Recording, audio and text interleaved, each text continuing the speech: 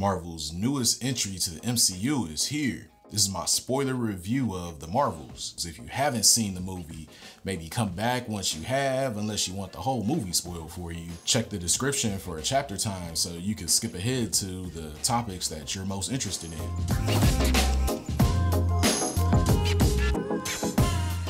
Marvels follows up 2019's Captain Marvel movie, which I just did a rewatch review for, and you can watch that video here. It stars Brie Larson, Tianna, and Iman Vilanni as Captain Marvel, Monica Rambou, and Miss Marvel. It's directed by Nia DaCosta, who is apparently the youngest director to direct MCU movie, and also the first black woman to direct one. I love to see it. It follows the three previously mentioned characters as their powers have become entangled and they're trying to stop the Kree from destroying all the worlds that they love.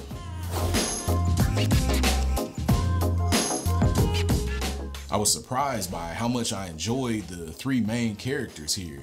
I thought they were all cooler in this movie than they were in any of their previous appearances, and their dynamic between them was perfect. Miss Marvel was definitely the standout between them performance-wise, and her fangirling made her just come across as more of a real person. A lot of the movie's most fun moments were when her or her family were on screen. The location switching fight scenes were a great time throughout the movie, whether they were happening at the Khan household or on some alien planet. It reminded me of the first Avengers movie, the way they were working together and playing off of each other's abilities. The Marvels was a real team.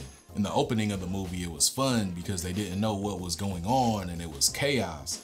And then later in the movie, it was just cool after they got some practice and they were a well-oiled machine. The Skrulls were really cool looking here, and their appearances in both of the Marvels movies, they just look way better than they did in Secret Invasion. But they didn't really do much that was worthwhile, and they didn't really acknowledge the events of that show. The Kree were cool here too, even though I wonder why some of them are blue and some are not. The movie did a great job of filling in the blanks on where Carol's been this whole time. She didn't feel like she could come home until she righted her wrongs and mended the relationship between the Kree and the Skrulls. I'm glad they had the Young Avengers set up with Kate Bishop and Miss Marvel at the end, calling back to Fury's appearance in Iron Man years ago, with Miss Marvel kinda in that Fury role. And it's about time that they acknowledge that the Young Avengers is going to happen at all. They've been peppering in those characters here and there for a while now. Kate Bishop, Miss Marvel, Cassie Lang, Speed, and Wiccan have all popped up. I think they should make that a series, but a movie could be dope too.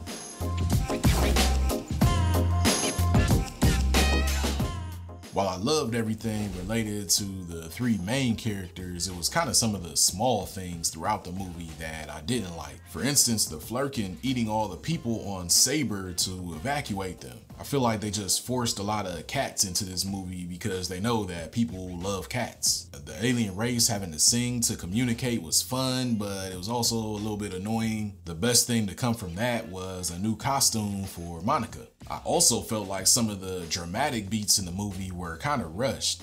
This movie was the shortest one so far in the MCU, so they had time to just linger on those moments just a little bit longer, even if it extended the runtime of the movie. And I know why they chose to use Valkarie for that scene with the Skrulls, but I didn't really care for it and it didn't feel earned to me. It felt kind of awkward, honestly. They did it because Brie Larson and Tessa Mae Thompson's banter on social media a while back led people to believe that their characters might have some sort of relationship, but I had forgotten all about that. I would have rather that been Emilia Clarke's Gaia character, and that could have tied into Secret Invasion, brought her character's arc to a close, and taken her off of the board. But now I guess she's still lingering out there with all of those powers. And I also wish Nick Fury was given a little bit more to do, but that's just because I'm a fan of that character.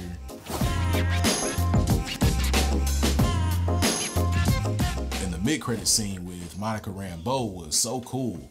After she closed the rift between realities, we get her waking up on a hospital bed in a new reality, confronted by her mom, Monica Rambou, in full Captain Marvel gear, along with a spot-on depiction of Beast from the X-Men, finally. And of course he knows exactly what's happened here, and he lets her know all the details. Everything about him was perfect, down to the shade of blue. He looks like a live-action version of the Beast from the X-Men cartoons from the 90s. He name-checks Professor X, so we know he's still alive in this universe, but I'm not sure if this is a whole new universe or it's supposed to be the same one that we saw in Multiverse of Madness. Monica Rambou's uniform is different from that movie, so it leads me to believe that it isn't the same one. And she even has the same gauntlets that Miss Marvel wears in this movie. So maybe it'll be the same universe that the Wolverine from the upcoming Deadpool movie is from, or maybe they'll just all be from different universes. I thought it was gonna wind up being the Fantastic Four that picked her up, but this is just as good, and it could lead to an interesting third Marvel's movie.